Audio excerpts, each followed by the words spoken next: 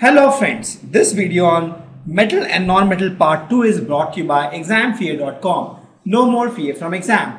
Before watching this video, please make sure that you have watched part 1.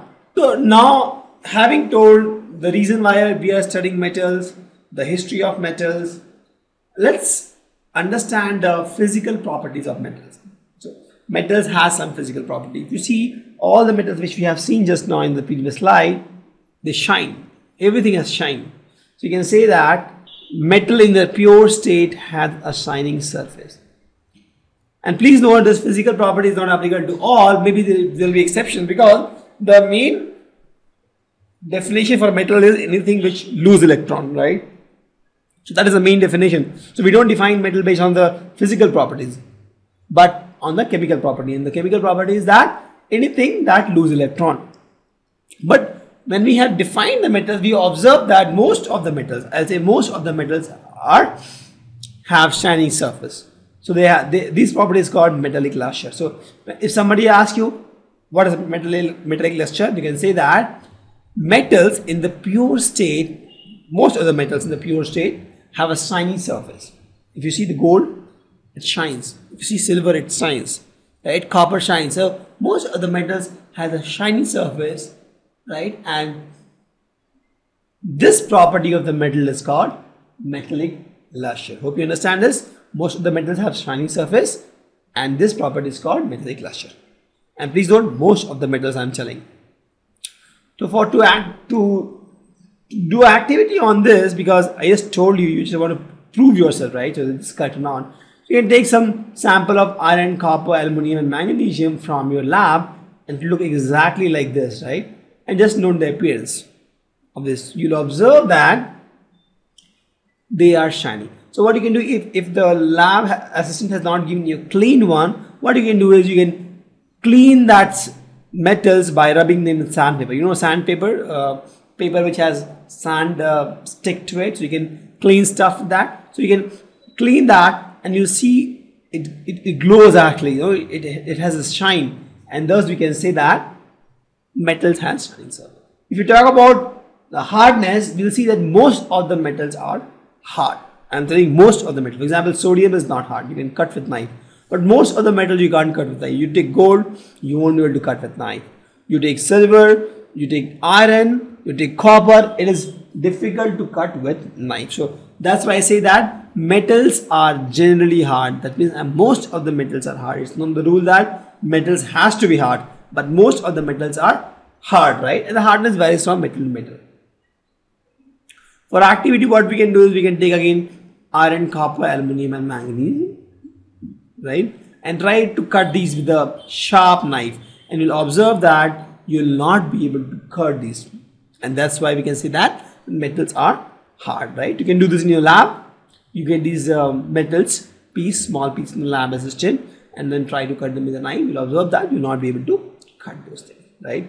Now you take sodium. Sodium is also a metal, and now we have to be cautious because sodium is very reactive. The moment you take out, it will burn also. Then you have to hold that with the pair of tongs and then try to cut it, and you see that you are able to cut sodium.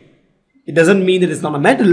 It is still a metal because the reason, the definition of the metal was anything that lose electron is metal, and sodium very well lose electron. So in that case, sodium is a metal, but this physical property doesn't match. So most of the metals are hard, but sodium is not hard. So as I told, the physical property is not for all the metals. Some metals follow. In fact, you can see that 95% of the metals follow that, and maybe 5% doesn't follow that. So maybe we can, since 95% follow, so we can still create a general rule saying that most of the metals are hard, most of the metals have shining lustre, right? Now, malleability. Malleability is something which can be beaten into thin sheets, right? So, for example, if you see that you have this metal, you take the hammer, beat it, you can get something like this. The aluminum foil, if you see, and this container you must have used or you have seen in the hotels, when you take parcel, they generally put the stuff in this kind of container. They are all aluminum. So here, if you see, it is very, very thin, right? If you see, very, very thin, very, very thin. So the property of any metal to be beaten into thin sheet is called malleability. Please note, malleability is nothing but if you can beat a metal, this metal, let's suppose, into thin sheets, that property of that metal is called malleability. So most of the metals are malleable. Obviously, exception sodium, you can't put and make a thin sheet of that. But normally, if you take iron, also if you take aluminium, gold, they are all malleable, right? You can take hammer and you just hammer, and then you'll find that it will be a thin sheet. For this also, if you see that gold and silver are the most malleable metals. Gold and silver, they are most malleable metals. But they are not used for aluminum foils. Why? Obviously because it's very costly. So you can't afford a aluminum foil to wrap your food and throw it because it's very costly. So generally we use aluminum because it's a little cheaper, right? So for this, the activity is you can again take iron, zinc, lead, and copper, and then you place one metal and just hammer it. You observe that the thickness will decrease, right? For example, this is this much thickness. After hammering, it may become this much and expand in area. That means you see that you are decreasing the thickness, and if you keep hammering it, you may observe that you may get a thin sheet like this. And that's what, if you see that, it means that it is a malleable substance, right? Similarly, ductility is nothing but you have the ability to draw the metal into thin wires. Thin wires. For example, you have this metal and you convert into small thin wires. Then it's called ductility. Please note, malleability and ductility are different. Malleability means you have to convert that into thin sheets, and ductility is nothing but you have to convert them into thin wires. Both are different. Gold is the most ductile metal, and you know that you can make 2 kilometer length of gold from 1 gram of gold. 1 gram gold is such a small amount. Even from that, you can make 2 kilometer length of gold.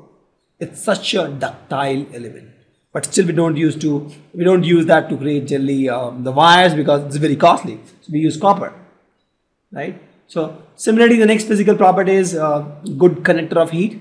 Most of the metals, here also I'm telling most of the metals are good conductor of heat. And if you see these aluminium utensils in the home or steel utensils, I won't use steel now because steel is not a pure metal. Anyway, aluminium utensils, if you see, or copper utensils, if you see, why it is used? Because they are good conductor of heat. So if you use some burner in this gas stove, it should conduct heat, and that's why, and then only the food here will boil or cook, right? So metals are generally good conductor of heat. Good conductor of heat means it will conduct heat.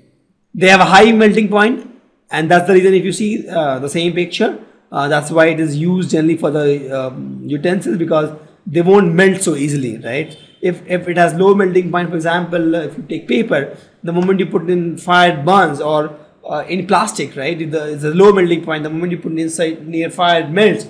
Those kind of stuffs can't be used for making utensils, right?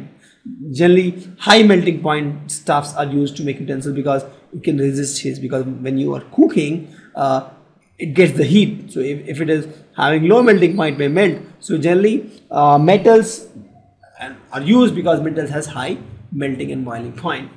Tungsten has the highest melting point, whereas silver has the lowest boiling point. So this is something to remember. There is no concept in this. It's all based on observation. They have found that tungsten had this highest melting point and silver has the lowest melting point. For this, somebody would have done the experiment in the lab. They would have taken all the metals, find the boiling point, and they found that tungsten has the highest boiling point, melting point, and they found that silver has the lowest boiling point. Sodium and potassium has very low melting point. So sodium and potassium are metal, but generally it doesn't follow the physical property of the metal. It doesn't it's not hard, right? It is not malleable, not ductile. So in that case you can see that. But anyway, sodium and potassium has low melting point. They are all the exception here. Good conductor of electricity. If you see most of the wires, the wire which we use in home, they are all made of copper. Most of them, right? Because copper is a good conductor of electricity. So similarly, metals are generally good conductor of electricity. So most of the metals are good conductor. Most other metals are good conductor of electricity. Similarly, sonoricity, if you see the bells in the temples, right? So the moment you hit it, it makes noise. So that property is called sonoricity. It should make noise. If you take iron, if you hit the hammer, it will make noise, right? So if you have a coin, you drop it, make noise. Why? Because it's sonorous. And most of the metals are sonorous. High density. Metals have generally high density. They're heavy. They have heavy weight, and that's the reason if you see the weights which you use, or the hammers, right? The hammers, if you see, is use of made of metals. Also, the weights which you use in the shops, you must have gone, right? They use a weight. For example, this is 1 kg weight, 1 kg weight, 2 kg weight. All the weighing weights they use in the shops. You must have gone in grocery shop, right? Something like this. It says 1 kg, and they'll use it to weigh. Why they use it? Because they are all metals and they are heavy. So with a small size, you get 1 kg. So that's why they use the metals in that case. So the point I'm trying to say is metals have high density. And here iridium and osmium has the highest density, whereas lithium has the lowest density. Please note, lithium has the lowest density and iridium and osmium has the highest density. So generally metal has high density. Thank you. Visit examfear.com to watch free educational videos, try free online tests, get the best quality study materials, study from the best tutors and mentors, and much more. Thanks once again.